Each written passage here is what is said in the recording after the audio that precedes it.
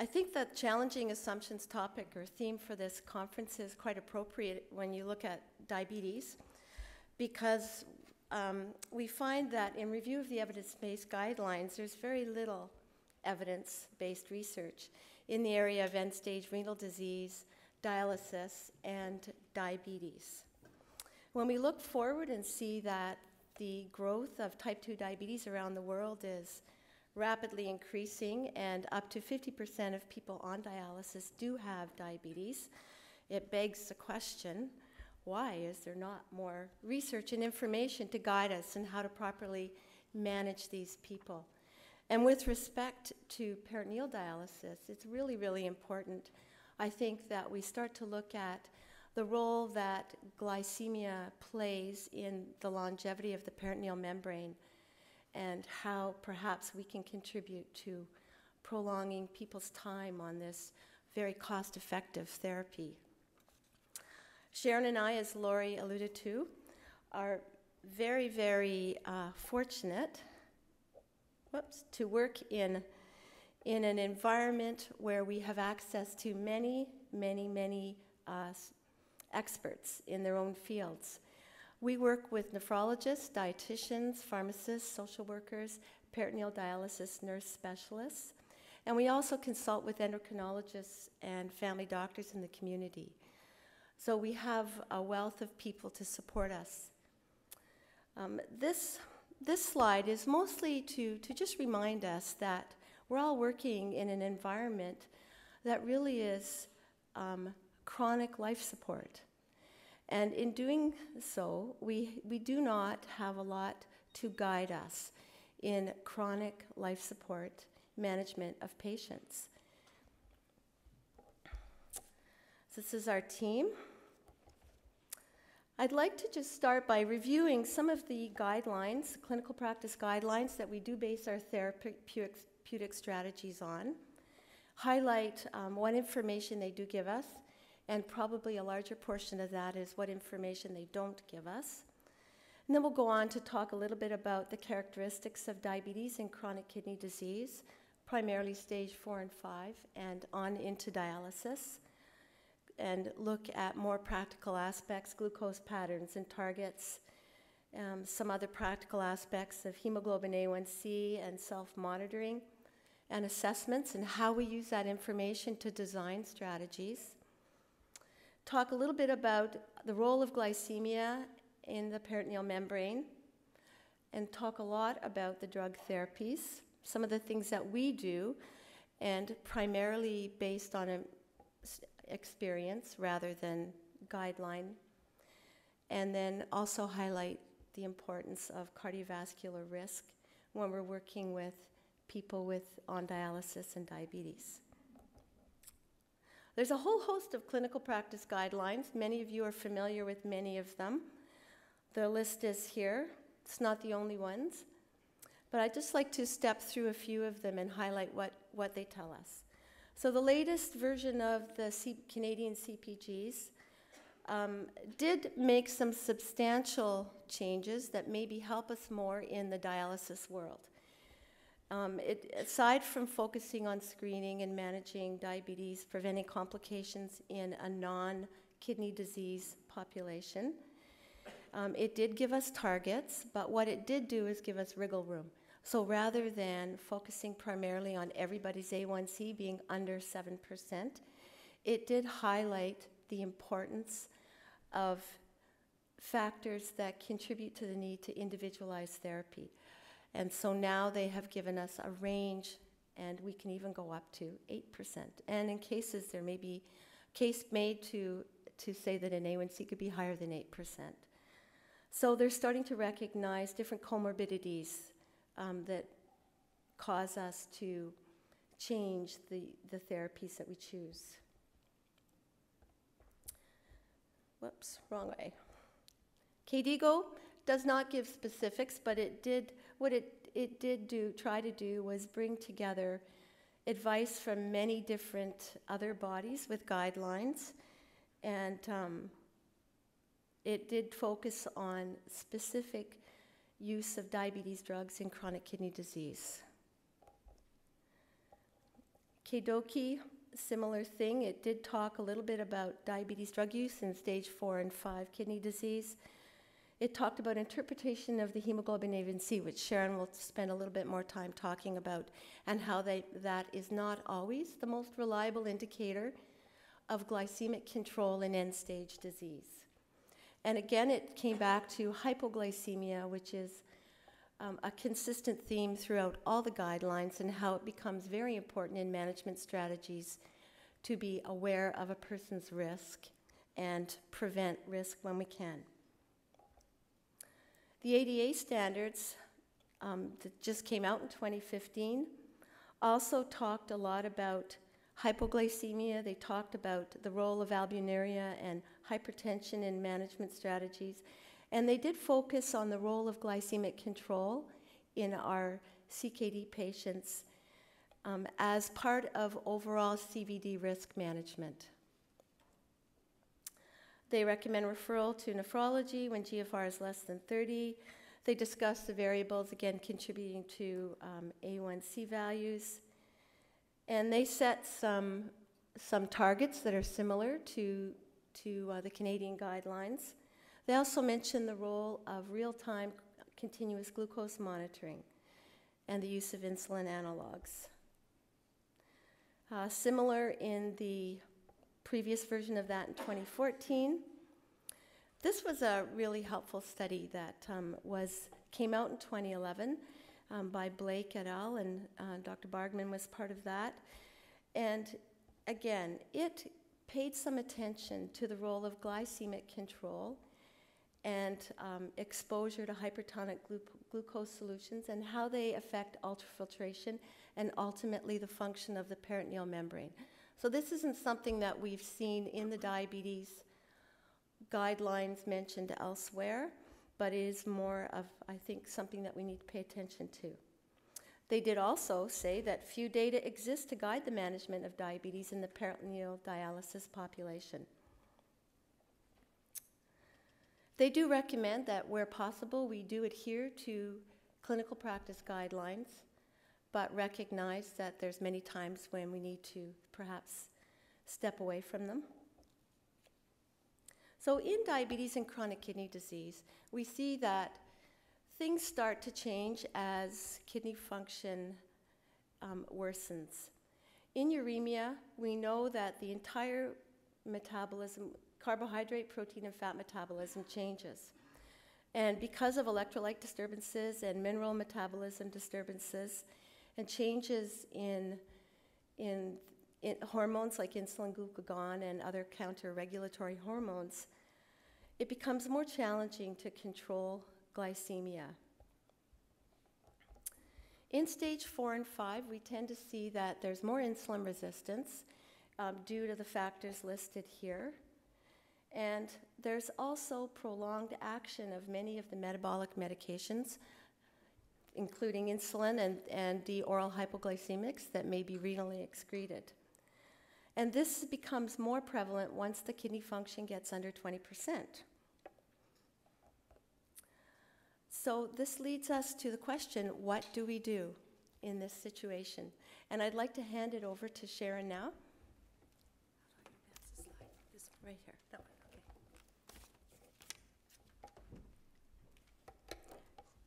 So I think it's obvious after Pat's introduction there that we can apply clinical practice guidelines based on diabetes studies, some of the time, but not all of the time.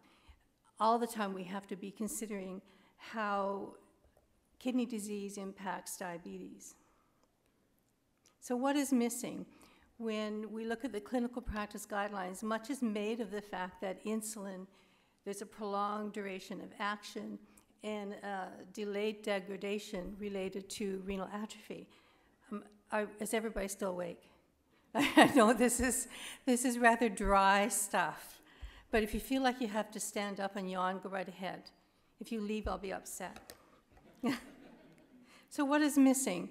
When we talk about changes with kidney function, the diabetes data seldom discusses the role of the kidney in glucose metabolism, and I'm not sure why. We certainly all know, particularly those who graduated before 1970 that we had to test urine for glucose. The kidney gets rid of excess glucose. Mostly when you mention it now, they think of the new drugs that help the kidney get rid of excess glucose. But before, we had to test. We also know that the kidney participates round the clock in renal gluconeogenesis. So gluconeogenesis is the use of protein molecules, amino acids, lactate, and glycerol to create new glucose. The liver is inhibited in its role of creating new glucose by excess action of insulin, but the kidney is not. The kidney will keep on working round the clock. It responds most to adrenaline. We're missing a practical treatment model for diabetes and renal disease. We're missing really well-researched target blood glucose ranges. And I'll explain more about that later. We can't use 4 to 7 as a preprandial goal in people who have a postprandial state that lasts 16 to 20 hours. They're seldom preprandial. They're mostly postprandial.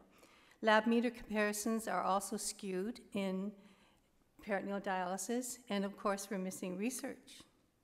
I was listening to Dr. Schwartz this morning talking about how if we were to do more peritoneal dialysis starts with acute kidney injuries, we could maybe generate more funds that could go elsewhere. So we would like to be elsewhere when it came to the funds, that is. So why is glycemic control important? Our population has increased risk of hypoglycemia because they have no renal function to speak of. They have increased risk of hyperglycemia because we use glucose solutions. They have increased risk of glucose variability because they don't have a stable background to support their glycemic status. And they have an inflammatory response both to hyperglycemia and to the glucose-containing PD solutions. And despite that, many of them do very well, so we must all be getting something right. Hypoglycemia is the classical treatment limiting factor. Recovery from hypoglycemia is impaired with kidney disease. Renal atrophy is big. There's a paper out by a gentleman named Noel Cano, C-A-N-O, who investigated the hyperglycemic response to profound hypoglycemia. So, of course, it takes several hours. Profound hypoglycemia here, 12 hours later, blood sugar is 25 to 30. He estimates that over 50% of the glucose in the blood after a profound hypoglycemic event is derived from the kidney. That's not something that we talk about in diabetes. We assume it's mostly from the liver. And as you know, severe hypoglycemia can have actually quite profound adverse effects. This is from the veteran study in the United States. And over on the left-hand side, the second column from the left, you can see that people who do not have kidney disease but have diabetes are at greatly increased risk for blood glucoses under 2.8. If those people also have chronic kidney disease, that risk more than doubles. Saying that there's a prolonged action of insulin, even endogenously produced insulin, is not the whole answer. So if we exclude the model of renal glycemic function, I love this line, it fell out of my mouth one day. We're looking for lows in all the wrong places. We have to look for lows anytime that we're counting on the kidney to help keep the blood sugars up. This, of course, is based on people who do not have diabetes. These authors were pointing out that most of our day is spent in a postprandial state. Postprandial meaning that we're expecting an influx of glucose via the gastrointestinal system. So all those orange areas are postprandial. I'll get to this when I talk about lab meter comparisons. That nice green color is the only time when we're really fasting in this model. Meter companies want us to do lab meter comparisons in a fasting state because that's the state when the meter result and the venous result are similar. Obviously, what we do is then generalize an accurate lab meter comparison in a fasting state to a day of postprandial and post-absorptive state. So even if people don't have chronic kidney disease, I question how accurate that is. When we do get the occasional result that says the meter said 25 and the lab said 15, then often you look at the time the blood glucose was drawn, and it's within half an hour of eating. Meters can't adjust for that because we're talking about physiology. We're talking about delivery of glucose to the capillaries and delayed delivery of glucose to the veins. When do we need insulin? This is the model that we use for diabetes. It's assumed, of course, we need insulin when we eat a meal. I usually explain to people that basal insulin, in this instance is Lantus, those blue lines, is kind of like replicating what the pancreas does 24/7. It's a little drip of insulin, like a dripping tap, all day long, all night long. And then when we eat meals that contain carbohydrates, we turn the tap on temporarily, and we secrete a whole bunch of insulin. So this is the model. Those green lines show rapid-acting insulin trying to adjust for absence of insulin for meals, and Lantus insulin given at bedtime to adjust for loss of basal insulin. Our patients are different. The production of glucose overnight is called gluconeogenesis. Also, we break down glycogen, but gluconeogenesis becomes more important the longer we fast. And often when we do these lifestyle assessments, this is pre-care, this is before dialysis, we find that people, yes, they have carbohydrates, breakfast, lunch, supper. They've heard they don't need food at bedtime, so often they're telling us, no, I never eat at bedtime, you'll just gain weight when you do that. But if I ask them about overnight, usually I ask, yes, how often do you get up to go to the bathroom? Nocturia 4 or 5 times. But by 4 o'clock in the morning, I'm really hungry and I have to have cereal and milk a couple times a week. But they don't test their blood sugars. So that's why I've written query, low blood sugar. The morning blood sugars with that kind of pattern usually vary from very low to very high, higher when they've had the cereal and milk, low when they've managed to sleep through. And then the afternoon and evening blood sugars are higher. We aim routinely for blood sugars of 10 to 12 at bedtime, so there's enough sugar to last the night. We have this insulin on board theory that came from insulin pumps. Pat and I have been calling it glucose on board. You need a little glucose on board to last the night because we can't count on the kidneys to keep your blood sugars up. Glucose patterns in peritoneal dialysis. Much is made of hyperglycemia because of the glucose in the dialysis solutions. We also have to look for low blood sugars. We have a unique use of diabetes drugs because we have to accommodate hyperglycemia and prevent excessive, prolonged action of those drugs at the times when people are most vulnerable to low blood sugar. So this is an example of a woman who's she's just been in our clinic for a couple of months now. She is insulin resistant. Most of our people are quite sensitive to insulin. She's taking very large doses of insulin for someone in kidney disease. She has Humalog 40. Now she's up to 56 units per meal. Type 1 diabetes, you can often get away with 10 to 15 units a day when they first go to dialysis. So it is a huge amount. You can see she's lower in the morning. At this point, she still had extraneal at nighttime. Her rapid-acting insulin dose is twice that of her basal.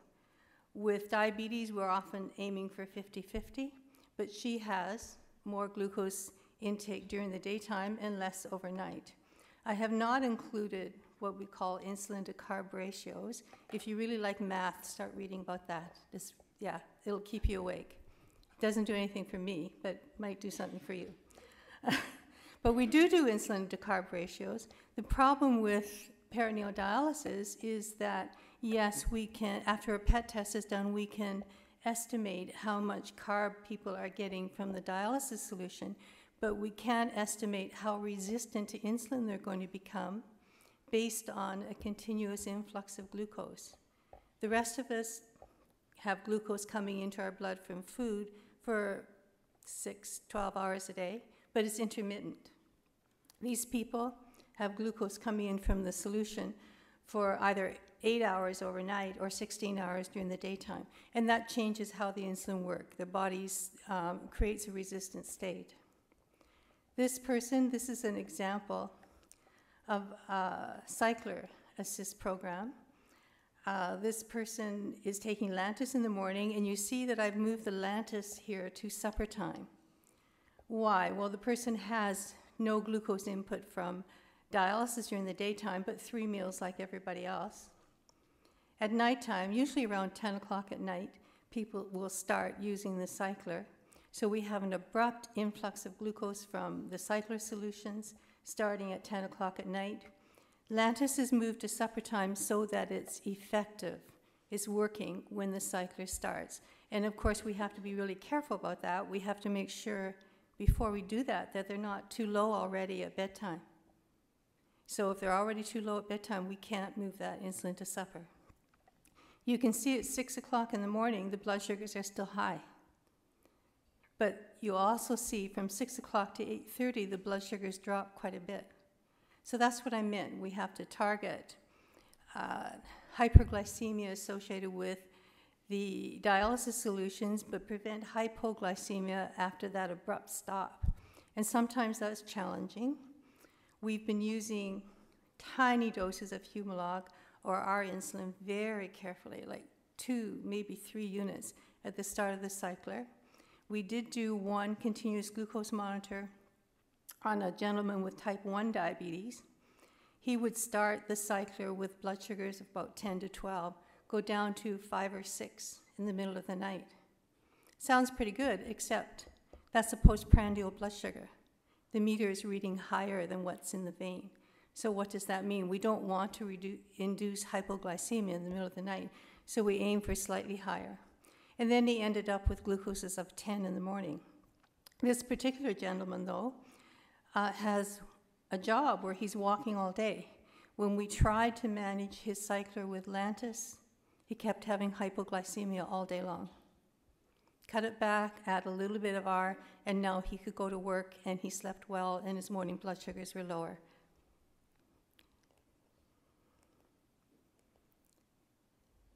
So how do we interpret non-fasting blood glucoses? These are Canadian clinical practice guidelines that suggest if it's safe to go 4 to 7 pre-meal, but we've already established they're seldom pre-meal, 5 to 10 post-meal. The same clinical practice guidelines point out that we have a lack of evidence-based research where postprandial glucoses are the major objective of the studies. Most of the studies have been conducted on preprandial glucose and A1C targets. So we've talked about this already, that PD patients have a postprandial period that lasts most of the day. For safety, we usually aim higher than 4 to 7, so it might be 5 to 10 or 5 to 8 AC meals if possible, 5 to 10 or 7 to 12 PC meals. How do we determine the accuracy of the home glucose meter? Lab meter comparisons. I have stopped asking people to go to the lab to do a fasting lab meter comparison. They have to fast from carbohydrate for about 4.5 hours, so it doesn't have to be a 12-hour fast as it is with lipids. But nevertheless, we're still basing our judgments on postprandial glucose, so I've stopped asking them. Instead, we've started looking at how accurate the meter is, or what does the meter tell us when we do a postprandial blood sugar. We have an article by a gentleman named George Sembrowski, this is courtesy of LifeScan, who points out that in the immediate postprandial period, when the glucose is getting into the blood from the gut, that a glucose meter may read up to 30% higher than the lab, and that's physiology, not a problem with the meter. So we assume that the vein is going to have less blood glucose than the capillary blood. How do we interpret the A1C values? A lot of the diabetologists will say that the A1C is inaccurate in chronic kidney disease. I don't think it's at all inaccurate. What's inaccurate is our assumption that glucose is the primary factor determining the A1C value. In renal disease, red blood cell physiology is a strong contributor. Also, the factors that affect the A1C are treatable. So this, again, is from the clinical practice guidelines. They point out the factors that raise the A1C.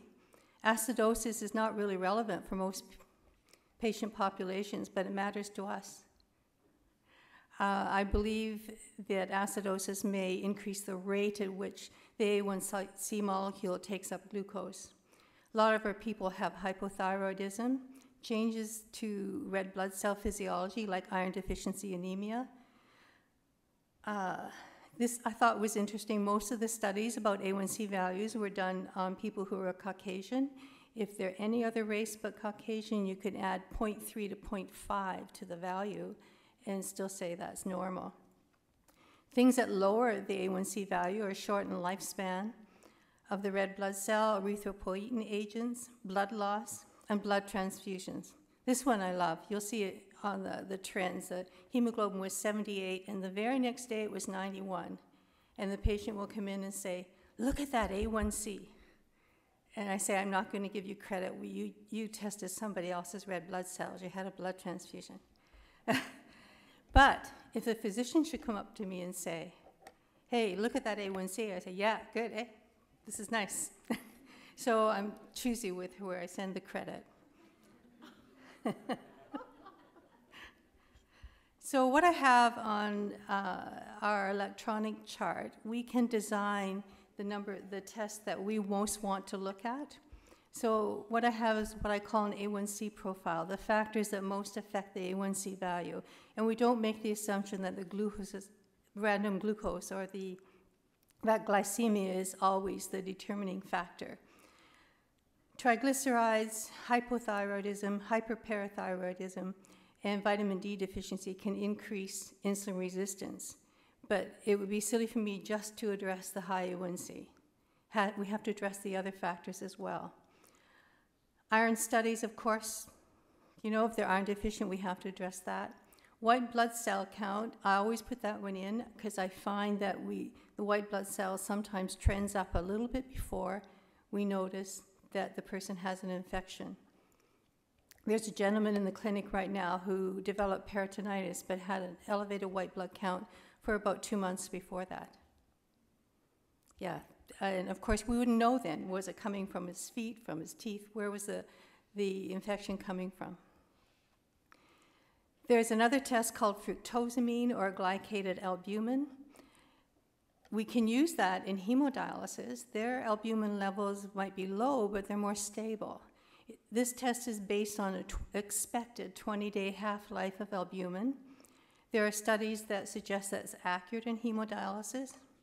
As you know, in peritoneal dialysis, our patients may lose 5 to 15 grams of protein, including albumin, daily through the dialysis. And then we have to add the losses via the residual kidney function. So all we can say so far is that the half-life of albumin is variable and is probably a lot less than 20 days. We don't use that test very often. In fact, I've only seen it used a couple of times in the pre-care population, and neither one of those people had proteinuria. So to optimize blood glucose values, we have to consider all the factors.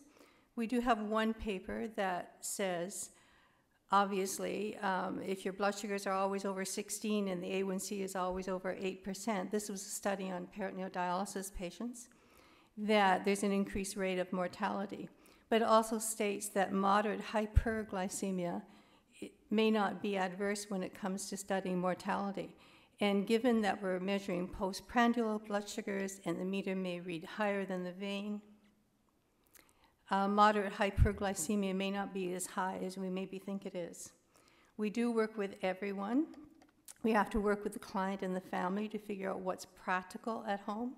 With the nephrologist, it doesn't make sense for one of us to adjust insulin and then find out they've changed the number of cycles in the cycler. It's best done together.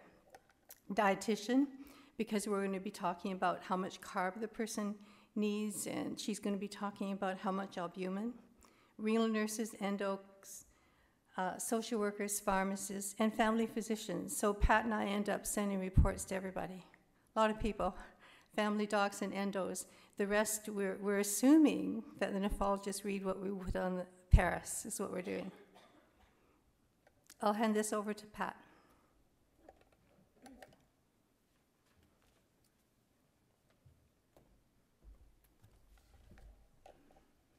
At this point, I was going to get everybody to stand up, but I noticed that we have a break in a few minutes, so I think we can make it through. There's a guy in Houston, James Levine, a physician, and says that every hour you should stand up and move around for 10 minutes, because sitting is the new smoking. So, and I know I sit way too much at my job. So if you feel the need to stand up, that I'm quite all right with that. Oh yeah, okay, good. You could do it in a wave, no. Just a few minutes about the peritoneal membrane. Again, there's starting to be more and more research emerging on what role, if any, glycemia may actually play in the peritoneal membrane. And a recent review by Chu et al. Did say that glucose likely does have a detrimental effect on the peritoneal membrane, both from the systemic hyperglycemia that Sharon and I maybe are able to influence, and also from the local effects of the hypertonic dialysate that's sitting at the membrane. So it does, I think, it indicates that it is important to try to do our best with the glycemic management. And another thing that where parallels are obvious is when you look at the inflammatory markers of inflammation, both at the vascular endothelium and also in the peritoneal membrane, there's many common pathways that are influenced by glycemia. So again, the damage that's done long-term to the peritoneal membrane by inflammation may be not just because of the dialysate, but also because of uncontrolled hyperglycemia. And we just need more research, a lot more research on what role glycemia might play. I'll just skip through. So we're just going to skip ahead. I'm going to mention continuous glucose monitoring. We'd actually hoped to have some nice graphs to look at and to illustrate how continuous glucose monitoring is a very useful tool, especially in peritoneal dialysis. But we don't have a continuous glucose monitor. So maybe some of you do. If we want to use CGM for our patients, we refer them to an endocrinologist at the diabetes clinic, and that is set up. Likewise, we have a couple of pharmacists in Calgary who have their own continuous glucose monitors and charge patients $100, and they will do some CGM. So it's a very useful tool, and in fact, there's lots of studies looking at real-time monitoring in specifically type 1 diabetes that show that people that probably have pumps as well with continuous glucose monitoring, they can reduce their A1C more safely, and it also reduces the frequency of hypoglycemia and reduces hypoglycemia unawareness. So I think it's a tool that we would like to use more, and it certainly is out there. And with the wave of people coming through now that have insulin pumps and the newer wireless connections between the continuous glucose monitoring and the pumps, we may be able to use this technology. We're hoping. So let's just spend a little bit of time, we're almost done, looking at what diabetes drugs are available to use in end-stage renal disease. And this graph, I think, is this from Yale in Montreal? Yeah. Jean-François Yale. And basically, it's most of the different bodies giving recommendations for diabetes management, they're all basically congruent with this. So maybe if we could just walk through the different medications and talk about, do we use them and how much? Metformin, big controversial medication. So most guidelines state that once your GFR is under 30%, it should not be used. And that goes back to research that said it would increase the risk of lactic acidosis. But some of you may have read there was a big Cochrane review that looked at metformin and acidosis and found that it was actually a very, very rare complication and usually in the presence of other comorbidities. So we are a little bit more liberal, and this is a nephrologist-driven therapy. Some nephrologists are very comfortable in our clinic using metformin down to almost a GFR of 15%. If it is, number one, if there's no evidence of metabolic acidosis, and if it is shown to be of benefit. So it's really good for people that are more insulin resistant. Once people get under 15%, it's usually is gone.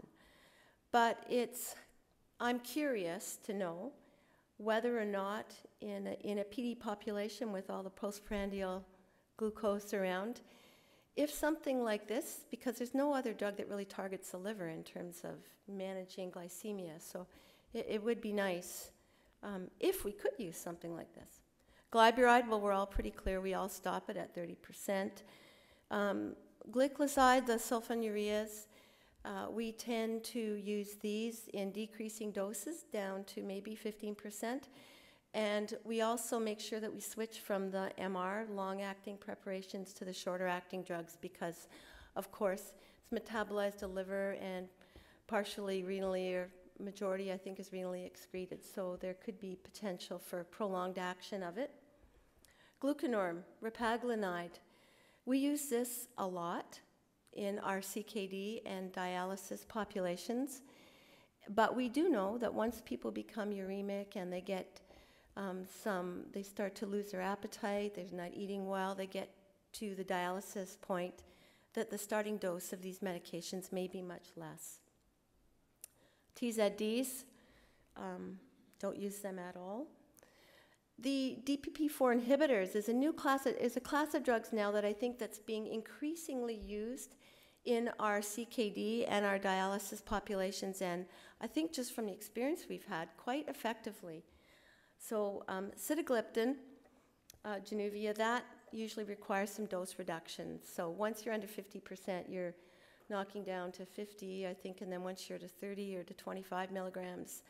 And curiously, in Alberta, Blue Cross covers the 100 milligram tabs, but for people needing 25 milligram tabs, there's no coverage. So how does that make sense? Anyway, so that's a bit of a quandary faced. So when we come to that point, then we look around to see, well, what is covered in this class of drugs? And usually we're finding that we are using more and more linagliptin or Tradjenta. There is some evidence that the company has done to show that it's safe to 30%.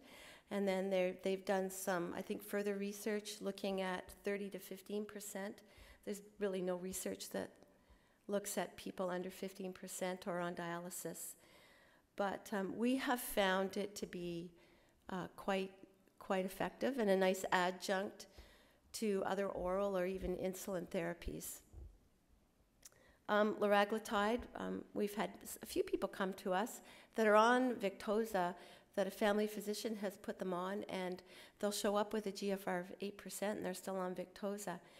And they're doing fine. So the question is, you know, it's way past our comfort level. So normally we'll stop it. Most of the nephrologists will stop the medication. But just from an experience point of view, we haven't seen any real adverse effects of somebody being on it with that low kidney function. I think it's just an unknown. And then exenatide we're not using, and acarbose we don't tend to use. The guidelines all say stop it at 25%. And then, of course, insulin, our friend, which is used extensively.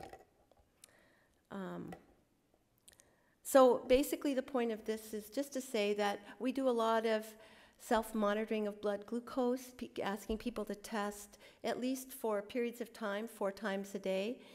And then we look at their glucose patterns and their PD prescriptions, and we try to match the insulin with the patterns that we see. So we use all of these insulins, and we try to use them strategically. And it's very hands-on, empirical kind of approach. And our nephrologists are really helpful, and we work together with them and try to come up with good combinations. And so there's lots of questions. Lack of research, again, it's all empirically based therapy that we're doing with the insulin. And we're trying to prevent hypoglycemia, and I'll just skip over that. And these are some of the strategies in addition to the medications. So we try to maintain blood glucose overnight. So if they're not cycling and using 2.5 and 4.25%, they may need a snack. We aim for higher blood glucoses at bedtime, and we adjust the doses to prevent hypoglycemia. We frequently move basal insulin. So somebody comes into the dialysis setting from the CKD setting, and when they're stage 4 and 5, we have moved those basal insulins to the morning so that they're waning overnight as one technique for preventing nocturnal hypoglycemia. Then they come to you, and then maybe they do CAPD for a month, so they're still good to have the basal in the morning. And then a month or so later, they're switching to the cycler overnight, and so then we have to do that flip again. And we may be flipping our basal again to the night. Or we may be using R is our friend in dialysis. R has fallen out of favor with the advent of rapid insulins, but we like R because its duration of action is really up to 8 hours, and the cycler is up to 8 hours. So for people on those higher hypertonic glucose dialysates, it can be very effective, and sometimes it's a matter of 2 units of R, and that is enough. And then it's wearing off when the cycler shuts off, and we're avoiding that dip. So the risk of hypoglycemia is really high when your cycler shuts off. You have a period of time when you're actually, you still may have some insulin present, but no glucose coming in. So R is quite useful there. The question of how to administer the insulin. And in Calgary, we really have no experience with the intraperitoneal administration of insulin, but I understand here that there are people that are using this, so I can't really speak to this with any knowledge. Some of the evidence in the research discourages it. I think it's one of the ADA, one of the guidelines tries to discourage it. And we do know that you need much larger doses for a variety of reasons. So again, it may be an option.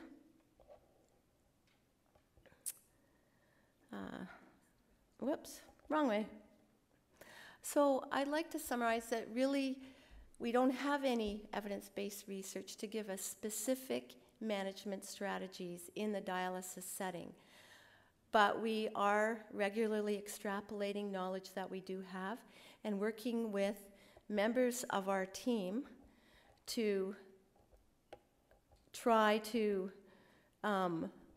help patients achieve good glycemic control. And then we also have to consider those human variables, which are really important, and that is, what is the person willing to do? So people have dialysis, or have diabetes, they've neglected their control for many, many years, have all kinds of challenging coping mechanisms, and they arrive at end-stage kidney disease and dialysis. And suddenly we're asking a lot of them. So it's a very gradual process, and it's very important. So you come up with your strategy, then you ask the person, what are you willing to do? And you have to start with whatever they're willing to do is where we have to start. And again, teamwork. Can't get past that. And individualize. So thank you. I'd just like to leave you with this last quote that just summarizes things, that there's many variables, factors that contribute to glycemic control, and we know that the requirements for insulin are not going to be easily predicted, and that we must focus on individual variations and comorbidities to come up with an effective strategy. Thank you for your attention.